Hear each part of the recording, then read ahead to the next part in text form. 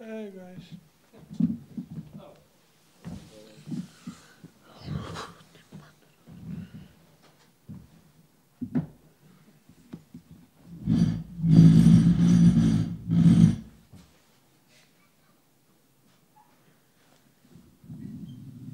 Nikola, can you speak about Peyton Watson starting and how he's playing, and he was saying he learns a lot from you, watching you and watching how you do. Can you just speak to Peyton Watson? Yes, I mean, of course,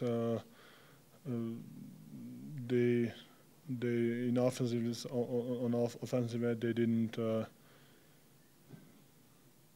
I'm gonna say didn't respect him as much, but that's fine.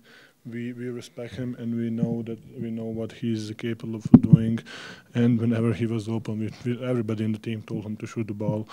Um, in our system, open guys wins. So whenever he was open, he shot it and he shot it well. 40%. That's pretty good. But not just that. I think he was really aggressive. He was plus 28 while he was on the floor. So he was really good today. Aaron plays such a smart style next to you, and he tries to do a lot of things to help the whole team.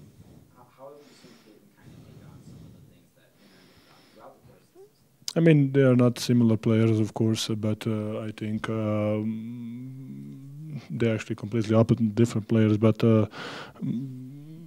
I think he can learn from him just about the spacing, where to be, what to do. Should I slip screen? Should I set screen? Just being dunker. He can just learn from him in spacing wise. But I think he should not build his game around Aaron's game. The way that you and Jamal sort of controlled the pick and roll in the two-man game tonight, it reminded me a lot of the finals and the way that you guys kind of sort of built up to that, just how you excel. Are these pockets of time, like within the regular season, can you remember back to that moment and get that chemistry again? But to be honest, I think we have chemistry all the time. Sometimes we don't make shots, or sometimes we just don't make the right play. But I think the chemistry is always there, and we want to make a good play, or we want to make a right play. I think that's the most important. Missing shots, making shots, it's part of the game. But just building the good habits and building the good system, I think that's what the most important thing. Answer to your questions, yes, sometimes we feel like it's a back in the playoffs, but to be honest, that's how it should be, right? Peyton was just saying that ever since he's gotten here, he's watched everything you've done. How do you balance, I guess, giving him advice in spots or just like letting him watch and learn from you?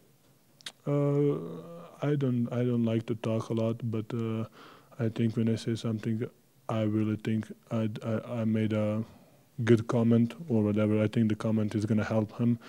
I'm not trying to be follow me, do this, do this. I'm just doing something that lasts 5 6 years and seems like it's working for me. And he should not, like I said, he doesn't need to build his game around Arrow's game, and he doesn't need to build whatever around me.